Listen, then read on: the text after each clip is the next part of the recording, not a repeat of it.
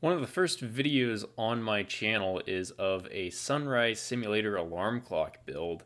And the way that this worked is I built an external device that would plug into my alarm clock, and when the alarm initially went off, it would start fading on an LED strip over the course of 9 minutes. Now, it was 9 minutes because the LED strip would fade on between presses of the snooze button on that alarm clock. So the idea was to simulate a sunrise, and it would make it a little bit easier to get out of bed because the lights are already on and it's kind of more of a gentle transition into being awake, or at least that's the idea. Now, one of the problems with that device is that the alarm would have to go off once in order to set the chain reaction of the LED strip coming on. And the other problem with it is that you had to manually arm this device every day.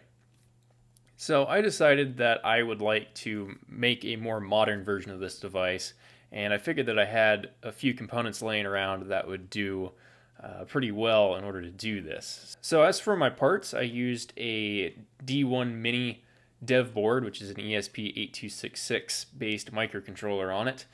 And the nice thing about the ESP8266 microcontrollers is they allow connections to a Wi-Fi network.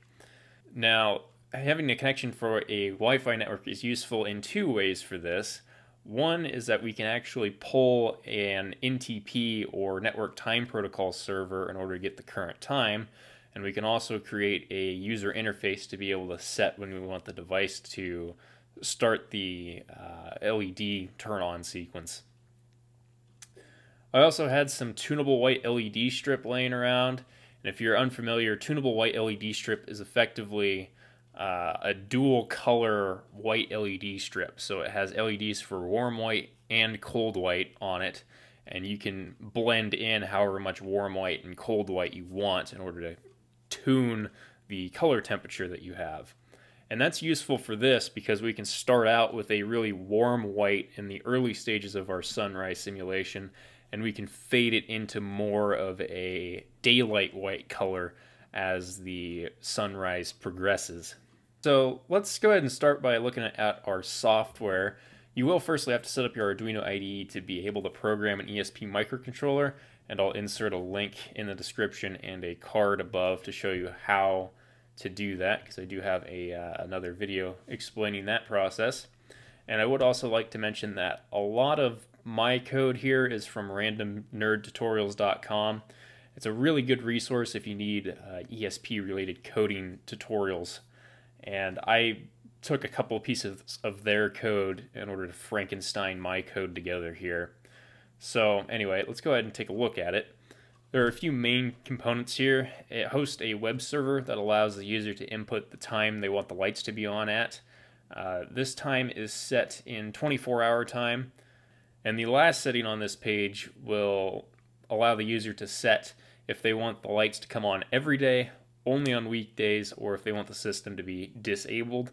And this interface can be accessed by inputting the IP address of the ESP8266 into a web browser. The sunrise simulation will start 10 minutes before the set time, and the LEDs will be fully turned on at the set time. The settings on this web page are stored into the flash memory of the microcontroller, and they will not be lost in the event of a power outage, which is pretty convenient. The next part of this program will pull an NTP server to get the current time, and it does so every 25 seconds. 25 seconds was chosen to make sure that we never miss the time ticking over a 1 minute increment. And because we are pulling time from an NTP server, we don't need any kind of a real-time clock. We don't need a backup battery, anything like that. Of course, the downside of that is that we do need a network connection to get the time. The lights can be turned off by pressing a push button on the outside of the box.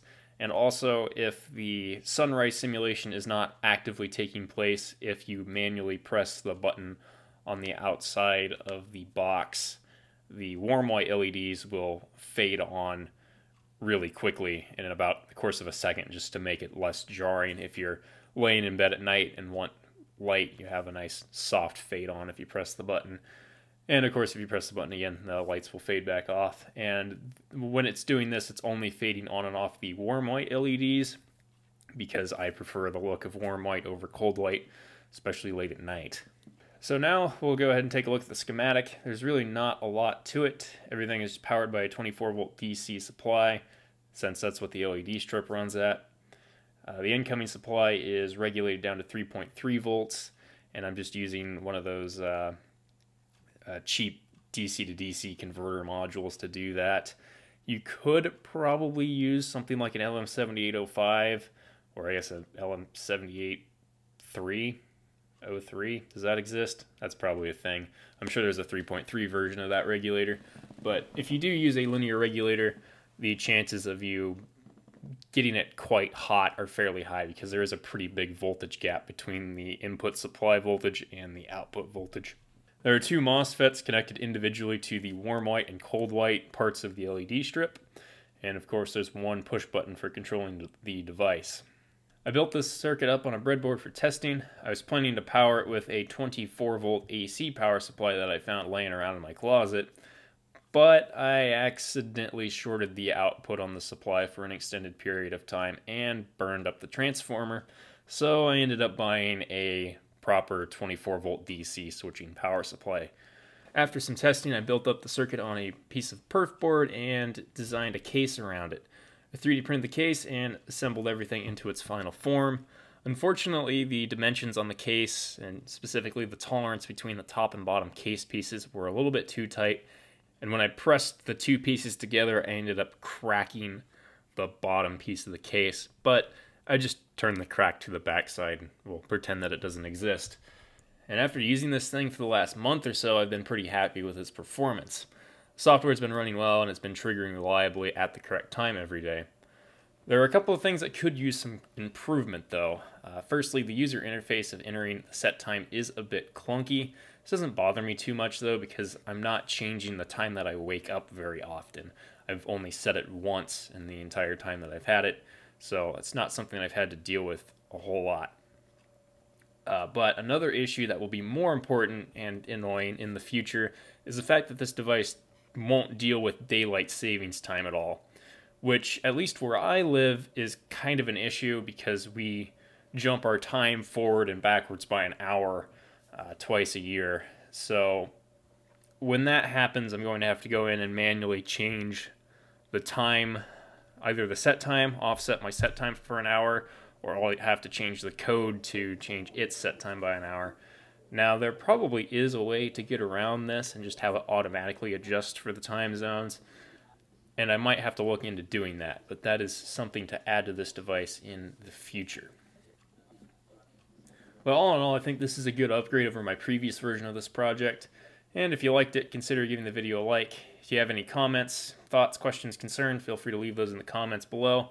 I will leave a link to a GitHub page or something where you can go download the code and the files, the schematic, all that fun stuff. But anyway, I'll see you in the next one, guys. Bye.